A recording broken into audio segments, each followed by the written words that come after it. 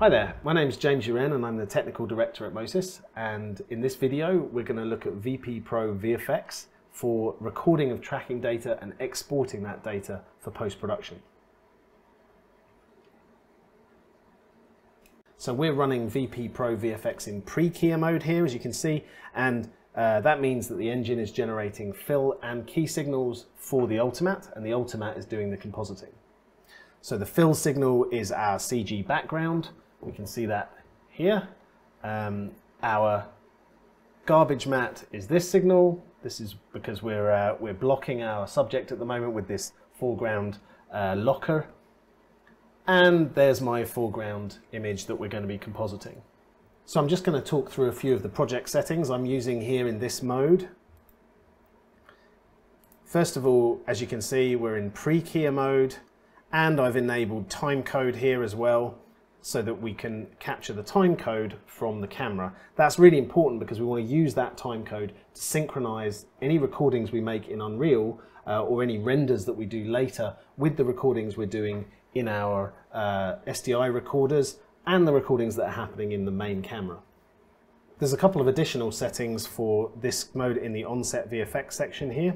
I'm going to enable Has Recorder and put the IP addresses of the 3 SDI recorders behind me into these fields here, and those will automatically connect when I launch Unreal. And then I'm going to select my camera model here. We support ARRI as long as it's one of the later models of ARRI that has the CAP protocol, red cameras, and in our studio right now we have a Sony Venice. And I'm going to put the IP address of the Venice camera in there as well. Then to connect to the camera, I just click Connect, and it pulls all of the metadata. This is live from the camera. We can't change these settings from here. This is about capturing the information for post-production. You can see that the time code, now that the engine is running, also clearly matches the time code that's actually on the camera currently.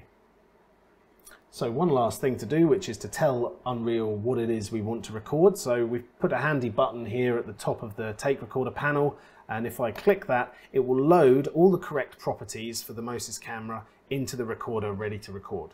If I have multiple cameras in the scene, it will bring in multiple cameras here as well. Okay, I think we're ready to record a take. So I'm going to put the engine into play to get the best performance. And you can see I'm now compositing live. And when the camera goes into record, Unreal will automatically go into record as well. It'll also fire record on my 3 SDI recorders that I've connected through VP Pro. Okay, action. So as you can see, Unreal has automatically gone into record, and now it's recording the tracking data from the Mo-Sys camera. And cut. We can continue like this, recording more and more takes through the day. But let's have a look at what we recorded. So we can open the Mo-Sys take log, click up here and open take log. So the take log will show you all the takes you've recorded during the day and allow you to find them in the content browser, open them up, instantly render them and export them as an FBX file. You can also click this handy Export All button, which will export all of your takes to this folder at the end of the day. So that's what we're going to do now. We're going to click Export All. So let's have a look at what that created. Mine are sent to go to See Unreal Takes. You can see it's created a folder here for the scene, and here is the take. So we have 2 files for every single recording. We've got an FBX file. Now this will contain the motion of the camera as an animation that can be brought into applications like Nuke and Maya. And a sidecar metadata file. This is a very comprehensive file that tells you all about the Unreal scene. You can see it has information about the lens, the star tracker. It has information about the stage, that's the origin in your scene, and the recorder file names. These are the exact names that have been recorded on the SDI recorders that we had connected, and the camera settings data. You can see all of this information coming from the Sony Venice. So recording the data in this way opens up a lot of opportunities in post-production. Not only can we create a really nice real-time HD previs for the cast and crew using VP Pro VFX, but we can also make that data available in post-production.